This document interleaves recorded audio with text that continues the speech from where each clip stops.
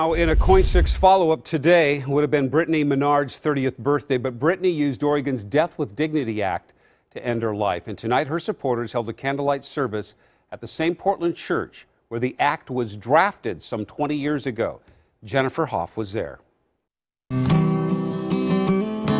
If not people, then music filled Portland's first Unitarian church.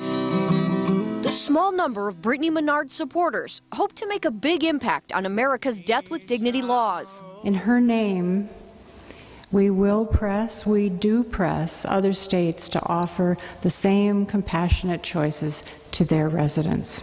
12 states have vowed to introduce legislation to make aid in dying legal after Brittany's decision went viral this year because her brain cancer was inoperable. And even if you are uncertain, even if your voice is shaking, ask the questions you want to ask.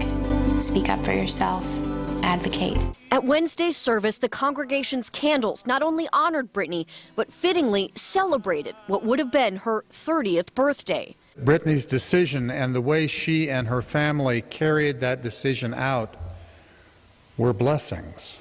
The hour-long ceremony turned into an in-depth discussion that hit home for mental health professional Tikva. I was struck that she had to move to Oregon from California and greatly saddened that it took that type of journey for her to be able to let go in a peaceful, gentle way. Tikva counseled people with HIV in the early 90s before Oregon passed its Death with Dignity law and often saw patients alone and in pain. I saw the fear, the suffering, and the pure panic of people trying to hide. We shall overcome.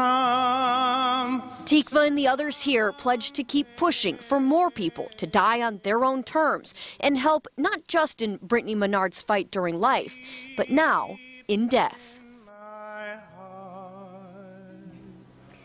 And the speakers at that vigil tonight encourage you to call your local politicians to enact change. Voters approved Oregon's Death with Dignity Act in 1997, and currently only 4 other states have something similar. Jeff.